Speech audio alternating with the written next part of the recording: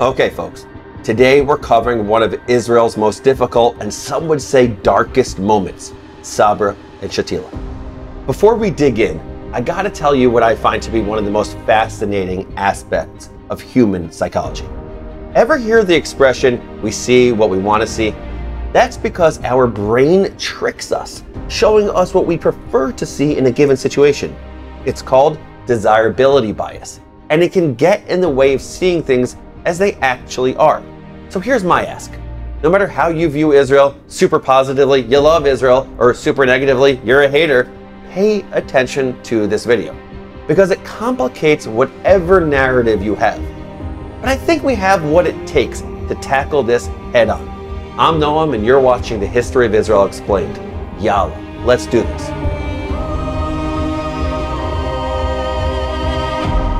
To understand the dark story of Sabra and Shatila, we've got to mosey on back to a groovier time, 1964, the year that the Palestine Liberation Organization, or PLO, was born. Okay, maybe it wasn't such a groovy time for Israelis, because in 1964, the PLO was a major thorn in Israel's side. Today, the organization's official website describes it as, quote, the embodiment of the Palestinian national movement, a broad national front, or an umbrella organization. But its 1964 charter tells a different story. It denies the Jewish connection to Israel and calls for, quote, holy war until complete and final victory has been attained. Yup, direct quote.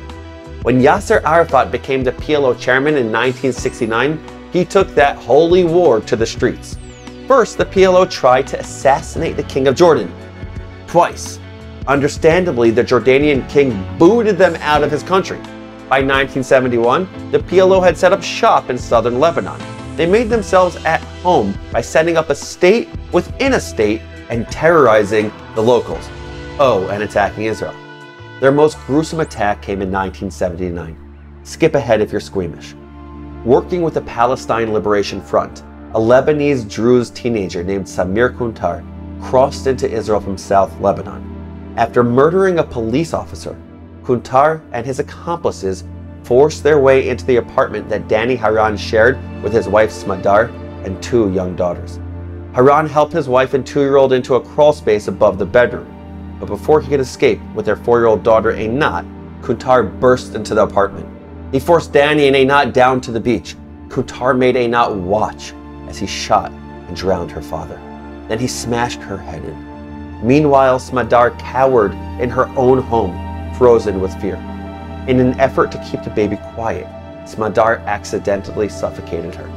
It's a story that could have come from Poland in 1942. The Israeli public was horrified.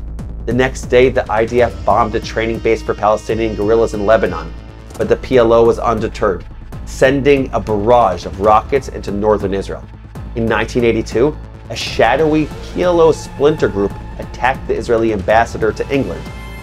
Finally, Israeli Prime Minister Menachem Begin declared, enough is enough. Less than 72 hours later, IDF tanks rolled into southern Lebanon. Their goal? To establish a 25-mile buffer zone between Israel and the PLO bases that were the source of so many attacks. The IDF quickly established this buffer zone, but things got very messy very fast. Lebanon was already at war. Muslims fought Christians, Lebanese nativists fought the Palestinians who had flooded their country, Syria swooped in to exploit the power vacuum. Now the IDF was in the mix, hunting PLO operatives. The enmity between the Lebanese and the Palestinians was so bad that many Lebanese were thrilled to welcome the IDF. Israel found an ally in Lebanon's controversial Christian President-elect Bashir Gemayel, who yearned to rid his country of foreign influence. Hold up. If Gemayel wanted foreigners out, why did he ally with Israel?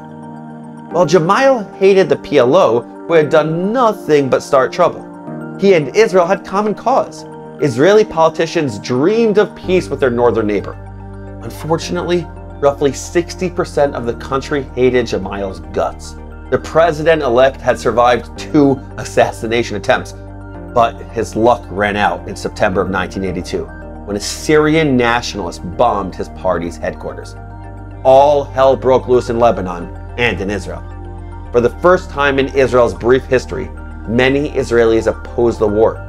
"We got our buffer zone," protesters cried outside of Begin's office. "We don't want to die in Beirut." A bereaved father even wrote Begin a searing letter. "My beloved son is dead because of your war. Not our war, your war." And the anti-war sentiment was about to swell. Gemayel's assassination came with serious repercussions. See, West Beirut was home to two Palestinian refugee camps, Sabra and Shatila, which the PLO used as a base of operations. The IDF had asked the Lebanese army to rout the PLO from the camps. The Lebanese army declined. They also refused to keep order in West Beirut in the wake of Gemayel's assassination. So the IDF encircled West Beirut instead.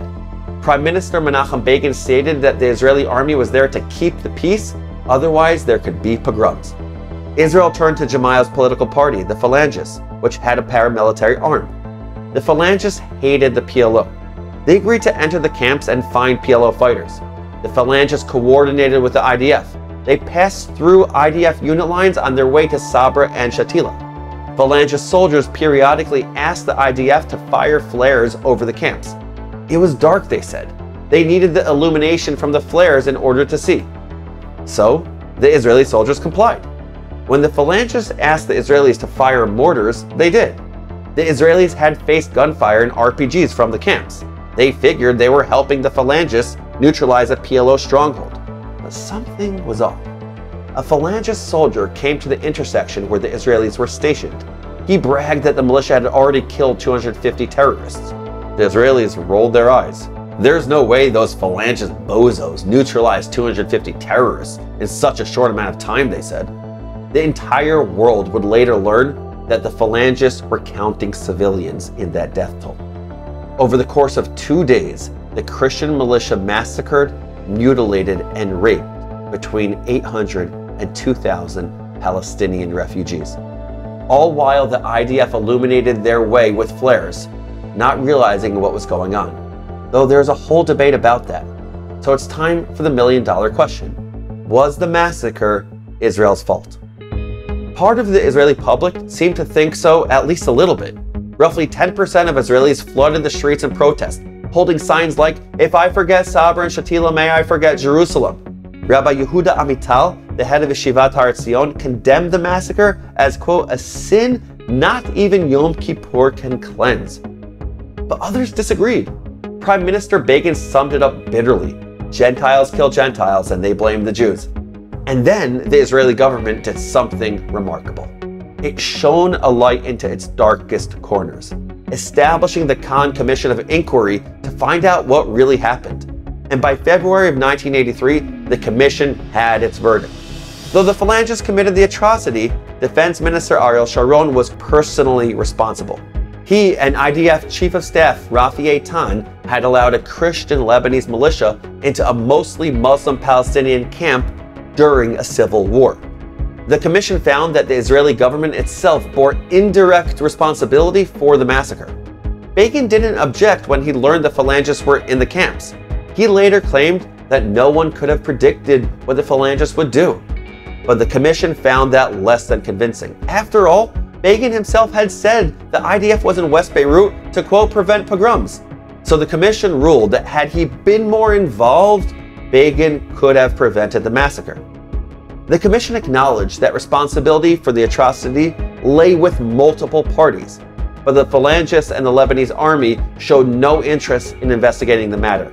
13 horrific massacres punctuated the Lebanese war.